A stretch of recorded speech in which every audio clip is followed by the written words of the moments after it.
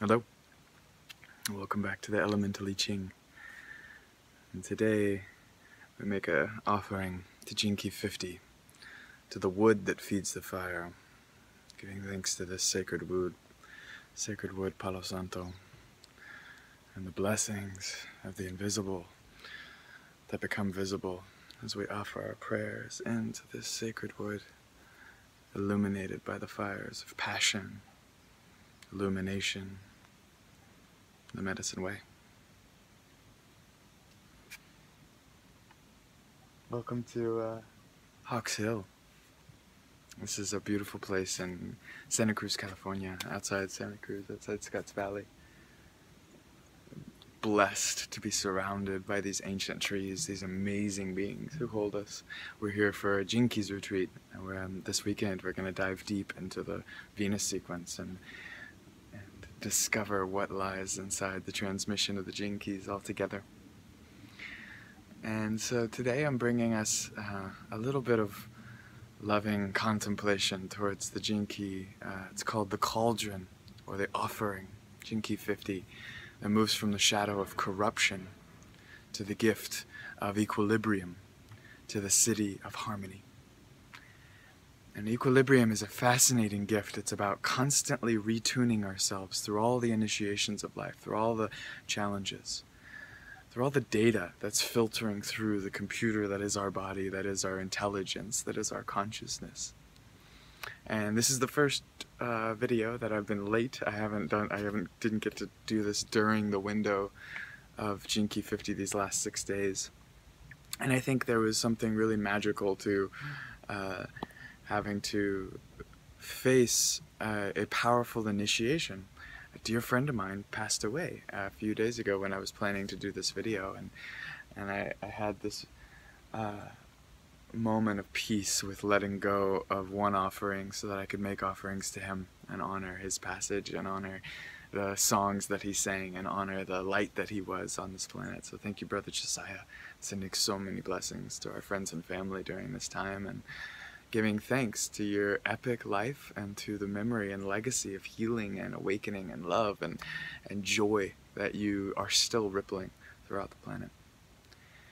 And it keeps bringing me back to this word offering, you know, and as I opened this with some Palo Santo, there's this sacred wood, this sacred wind, this gentle wind that of our intention, of the invisible realm, that's feeding the fires of illumination, the passionate realm, the expressive realm. You know, and so in corruption, those desires, that powerful desire, that flame is being fed by fear, being fed by unease. And so that passion actually spreads, you know, like the old game telephone, when you'd whisper one word into another person's ear and they'd whisper it to the next person. And by the time that phrase got all the way around the circle, the code had been corrupted. The words were completely different than where they started from. And it's this natural process of this entropy of the communication itself, that it's a shadow of a shadow of a shadow of what it once was. And that it's really important to me how you know, ritual can become habitual, and it loses its meaning as we repeat something over and over again without feeding that passionate fire into what we're doing.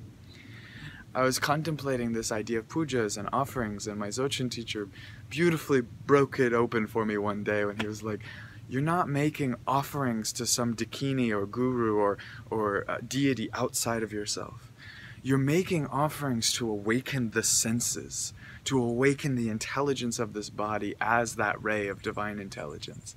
You know, and so when I make offerings now through, you know, incense and sacred woods and offerings of flowers and things like that, it's as if those colors and sensations and smells and the magic of the ritual comes alive as a theater, as a play, to awaken that energy from within me. And I feel that it's a very empowering perspective to feed our intention into that flame. Another one of my wise teachers, a dear friend of mine, she taught me as we watched Grandfather Fire burning our prayers. We were throwing in prayers, and she thanked Grandfather Fire for taking everything, our lead and our prayers, with the same intensity and turning them all into light. But as I was listening to that, it's like, yes, we can offer the depths of our lead into that calcination for the highest gold that it will become. But unconsciously, we're constantly feeding the fire of our life, the fire of life, with fear and with these hidden subconscious frequencies of unease, and that's what's being illuminated. So what we feed the fire will show itself either through the illumination of what arises or the destructive tendencies of what that fire creates, which is why the subtle repressed feelings of our emotional body, like childhood trauma or different aspects of our conditioning, they show up in these vibrant, expressive ways in our relationships, in our government and economic models, and in the collective experience of this waking life is emerging from deep repressed energies that are finally finding ways to show themselves out in the world.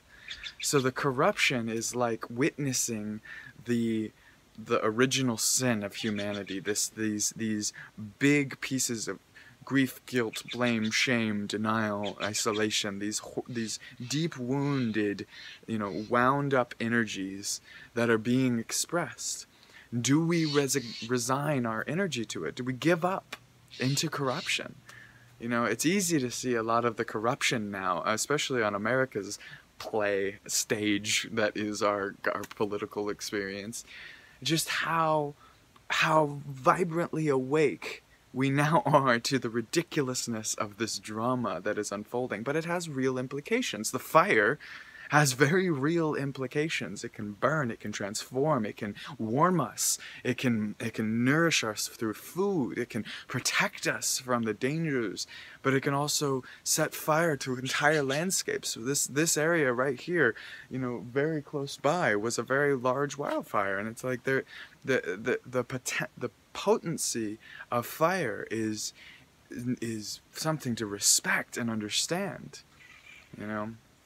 We're very graced. The gentle wind decided to blow that fire away from our location here so that we could do this retreat this weekend. But it continues to bring my awareness to the importance that we come into right relationship with fire, that we're feeding the fire of life in a good way with the highest, following our intuition, lightness, right? But it illuminates these unconscious tendencies. So we need to recognize when the fire gets out of control in our life, when there is a corrupt pattern, an addictive pattern that shows up, some sort of same interference loop that keeps showing up in our life, whether it's through relationships. Oh, I keep meeting this pattern in the masculine. I keep not trusting this pattern in the feminine, or whether it's in our work, or whether it's in our stress and our feeling of unease, our fear of the collective climate that's going on. So when we meet those edges of challenge, it's the universe using those initiations to constantly recalibrate us, to return to equilibrium. So be light with the energy. The true nature of who we are will never burn, will never melt. So take rapture in the layers that are being shed from this fire of passion, this destructive and illuminating influence of life's expression.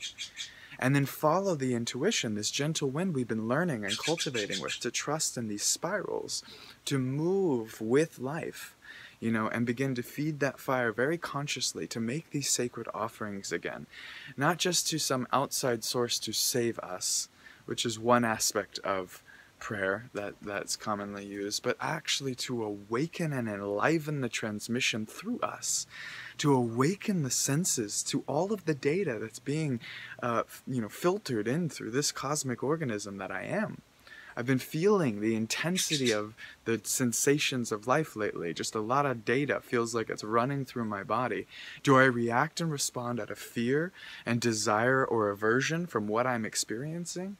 Or do I play with that lightness? Do I allow that fire to teach me? Do I allow that gentle wind to spiral me? Become in equilibrium, be in that dynamic equilibrium, that dance with life, no matter what its initiations are teaching me, to trust in the harmony, the rapture of our clarity, the diamond mind that illuminates the purity of all existence, that reveals this divine symphony that is tuning us.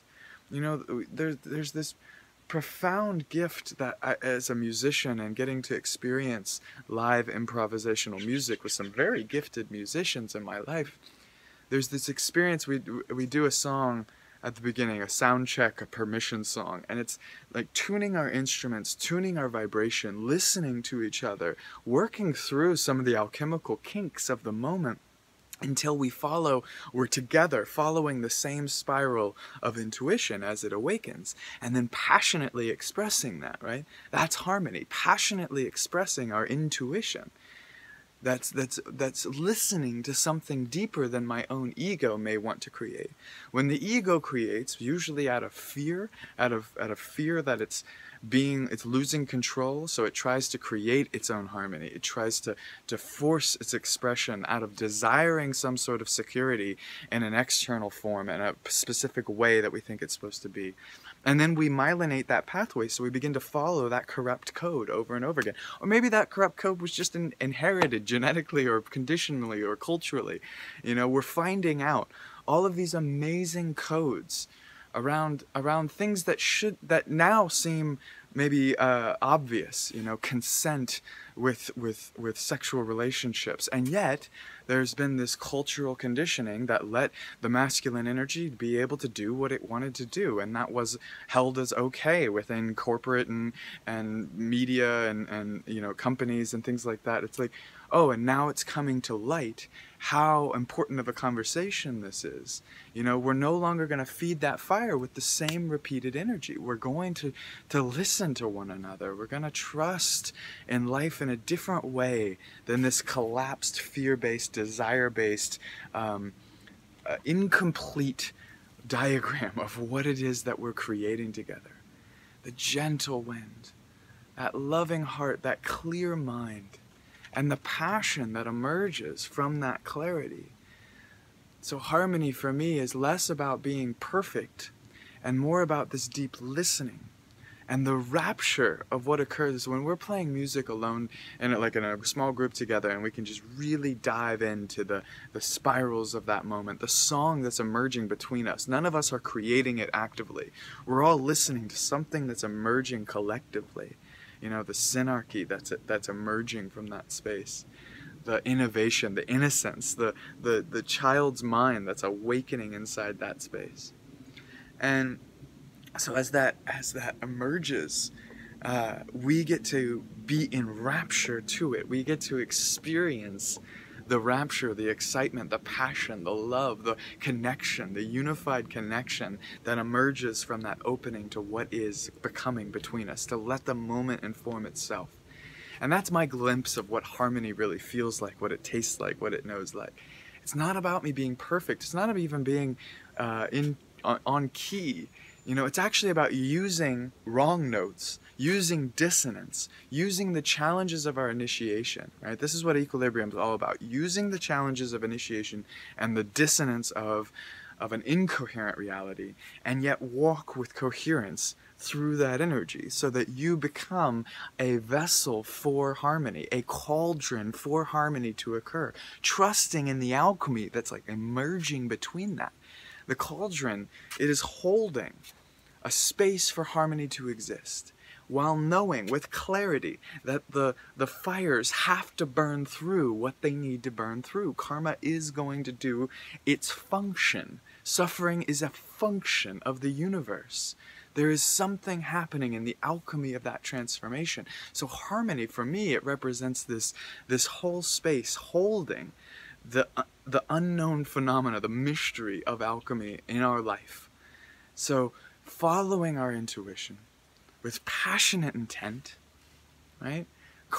Sharpening the sword of our passionate intent so that we're not responding out of that unease, out of that fear, out of that rejection of what is, but we're also being conscious of what we're feeding that fire of life. Every time I act, every time I make one of these videos, every time I host a retreat or offer a session, I have to learn. I'm personally aspiring to learn constantly. The sword that is sharpening itself, this passionate intent to move through me even more clearly, responding from a place of intuition and lightness instead of desire and unease and fear. That's the work, that's the test of life. So equilibrium is constantly initiating me through life to these subtle refinements, these subtle calculated refinements, to be at ease with what is and what is becoming. Even in challenging times, because this is the tipping point. Are we going to give in and resign to corruption? There's no way we can fix our political system. There's no way we can stop climate change. There's no way that we can make the masculine patriarchy understand. There's no way that, what is it that we are giving up on? We're giving up on ourselves when we just give in to that. I know that it's tough. I know that there's challenge. This is how life is teaching us. Whew.